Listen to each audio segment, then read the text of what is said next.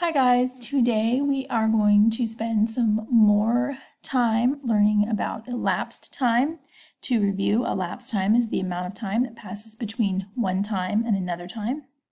In our previous lesson, we learned how to use a number line to calculate elapsed time, and we represented the jumps on our number line with these symbols. We said that an hour could be represented by a mountain.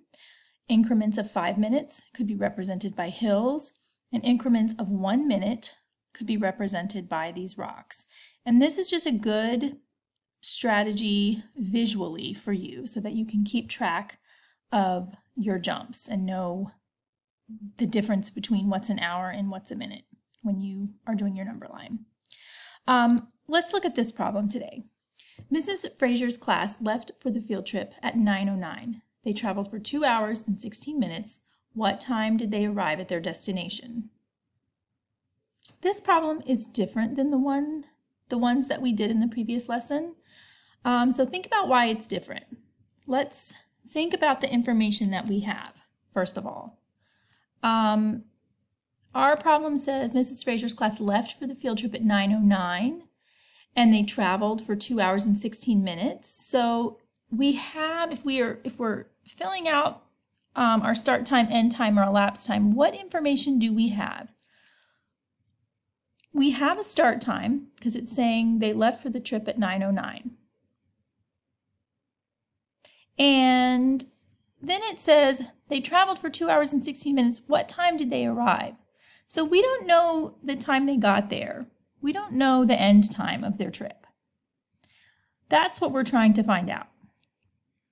But we do have the elapsed time here because the trip took them 2 hours and 16 minutes. So we have the elapsed time.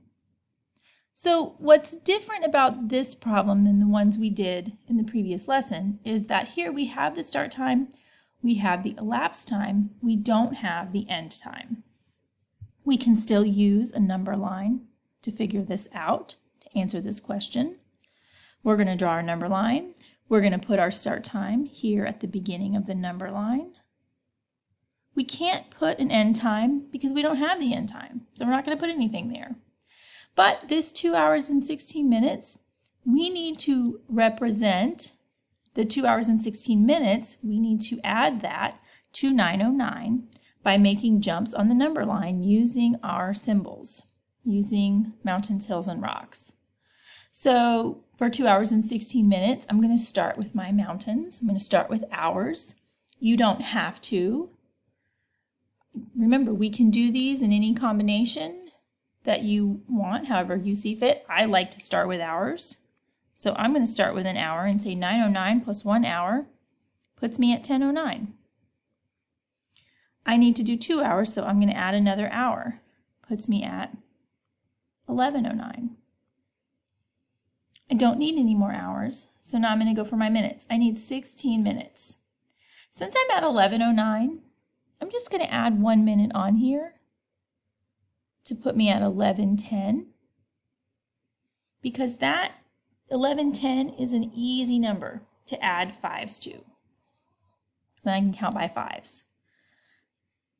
I'm going to add a hill of 5 minutes is going to put me at 11:15. So right now I've added 6 minutes and I need to add 16, which means I need to add 10 more minutes. So I'm just going to go ahead and do a hill of 10. 11:15 plus 10 minutes is going to put me at 11:25. I think I'm done, but I am going to double check because I like to double and triple check things. My elapsed time that I needed to add to 9:09 is 2 hours and 16 minutes. So did I do that? I added 1 hour, 2 hour. So I added my 2 hours. And did I add 16 minutes? 10, 15, 16 minutes. So yes, I added the correct amount of time to 9:09. So then what's my answer? What's the end time? The end time is whatever time you ended at on your number line. So my end time is 11:25. I'm going to show you the next screen. It has a problem for you to do. I want you to read this problem, work it out on your own, pause the video, and then I'll show you the next screen and you can see if you got it right. It takes 3 hours and 12 minutes to get to Grandma's house. If we leave at 12:03, what time will we get there? If you calculated this problem correctly and did your number line correctly, you should have gotten the end time as 3:15. If you start at 12:03 and you drive for 3 hours and 12 minutes, you will get to Grandma's at 3:15. Remember, it does not matter how this part looks as far as if you did hours first, if you did minutes first, if you have 5-minute hills or 10-minute hills, or the order of this, as long as you get to 3:15 and as long as you represented 1, 2, 3 hours and 10, 11, 12 minutes. All right, let's look at a different one. Star Wars: The Rise of Skywalker is 2 hours and 22 minutes long. If the movie was over at 6:19, what time did it start?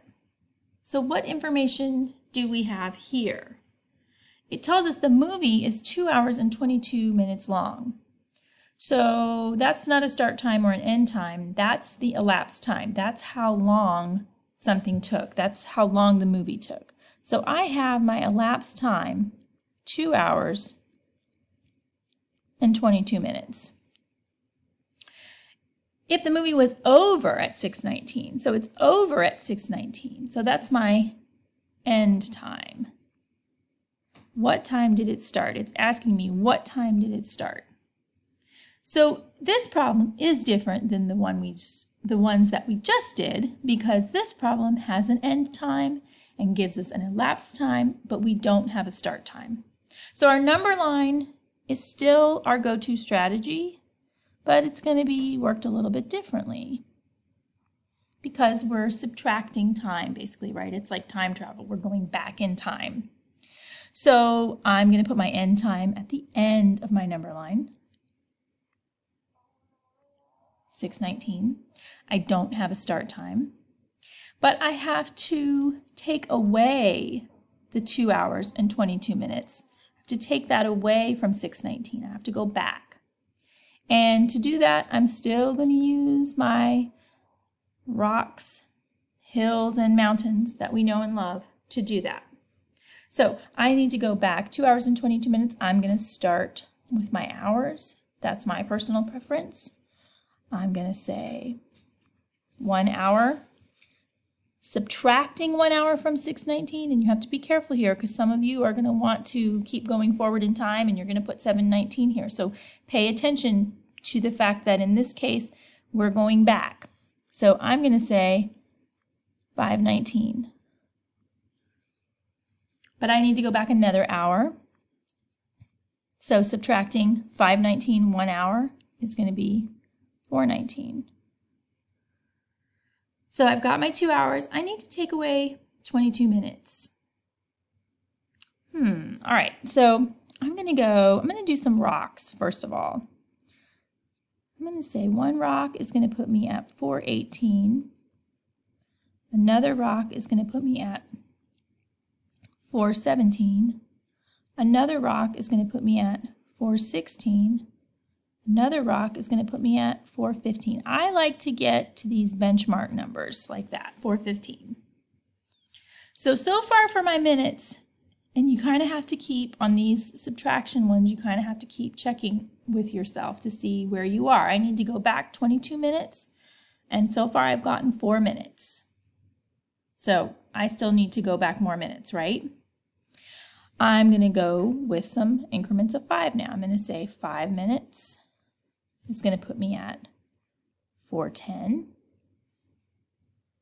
Another 5 minutes is going to put me at 4:05. So now I've got 5, 10, 11, 12, 13, 14. I still need to go more because I need to go back 22 minutes. Another 5 minutes is going to put me at 4 o'clock. So I've got 5, 10, 15, 16, 17, 18, 19. I can't go back another 5 minutes, right? Because if I go back another 5 minutes, that would be over 22 minutes. 19 plus 5 is 24. I don't need that much, right? So I need to go back rocks now. I need to use my rocks. So let's see. I'm going to do one rock. It's going to put me at 3:59. I'm going to do one more rock. It's going to put me at 3:58. Let's stop and check where I am. 5, 10, 15, 16, 17. Let me count. Let me show you where I'm counting here. I think I can do like this. 5, 10, 15, 16, 17, 18, 19, 20, 21. I don't know if that showed up for you, but I counted 21. Hopefully you counted that too. I need one more rock. It's going to put me at 3:57. So I'm going to check again to make sure that I subtracted everything I was supposed to subtract. I needed 2 hours, 1, 2, and I needed 22 minutes. 5, 10, 15, 16, 17, 18, 19, 20, 21, 22. I did it. 2 hours and 22 minutes. So what's my start time? My start time is wherever I end here on the number line. Is 3, and I should say end working, right? 3, oh, that does not look good. 3:57 is my start time. All right? So let's look at one for you to practice. My dog took a nap for 4 hours and 19 minutes. He woke up at 11:35. What time did he start his nap? Work this out. Pause the video and work it out, and then unpause to see the solution. If your dog stopped napping, or my dog, I should say, stopped napping at 11:35, and he slept for 4 hours and 19 minutes, that means his nap started at 7:16. So there is some practice work for you, and I know you're going to do good. Just some tips. Keep in mind that it is really important, guys, that you label all of these for when you're counting back. So when you're checking to see, did I subtract 4 hours and 19 minutes? It's easy to count back everything.